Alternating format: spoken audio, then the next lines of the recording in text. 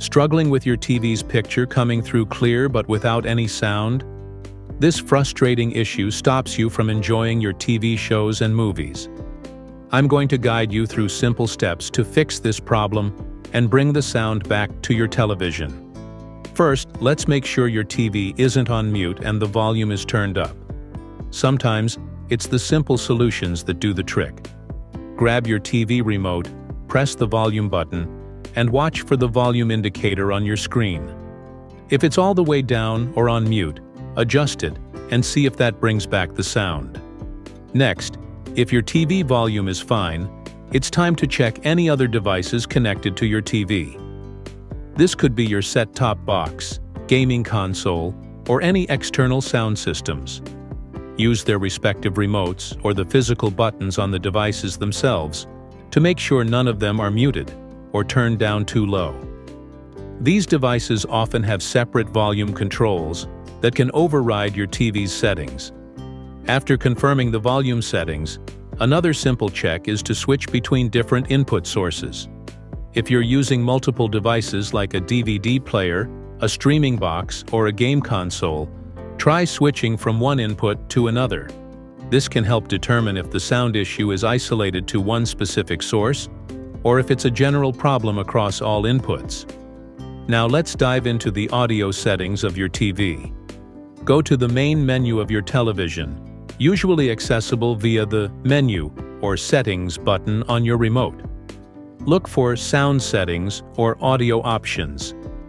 Once there, ensure that the sound output is set to your TV's internal speakers. If you have external speakers or a sound system connected, make sure they are selected as the audio output, if that's your preference. This setting adjustment can sometimes resolve any conflicts between your TV and connected audio systems. If you're still facing audio issues, it's important to check any Bluetooth and wireless connections.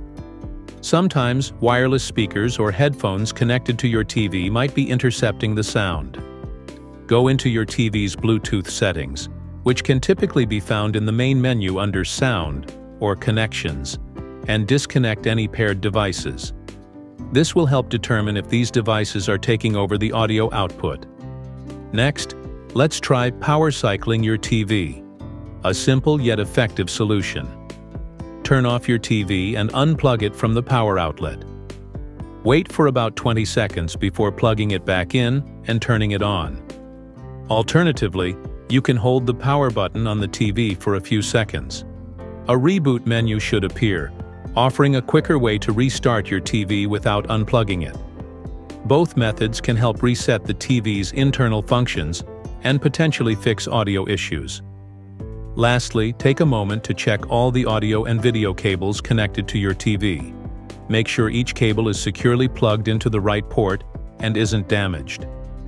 Look at HDMI cables, audio cables from external speakers, and any other connections your setup might have. Loose or faulty cables are often culprits of sound problems. If you find any worn-out cables, replacing them might just do the trick. Checking for updates to your TV's software is a smart step. Navigate to the Settings menu, select System or About, and choose Check for Updates. If there's an update available, follow the instructions on your screen to install it. Updates can resolve a range of issues, including audio problems. If the sound issue persists, a factory reset might be necessary. Remember, this will erase all personalized settings and data, so ensure you've saved important information elsewhere. To reset, go to Settings, then System or Reset Options, and choose Factory Reset. Follow the prompts to return your TV to its original factory settings. Should these steps not resolve the issue, it could indicate a hardware problem with the internal speakers.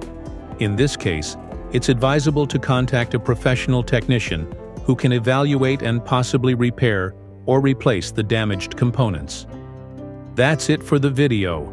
I hope these steps helped you solve the issue with your TV's sound. If you found this video helpful, please give it a like and consider subscribing to our channel for more helpful tech tips. Also, if you have any questions or additional tips that worked for you, drop a comment below. I'd love to hear from you. Thanks for watching, and see you in the next video.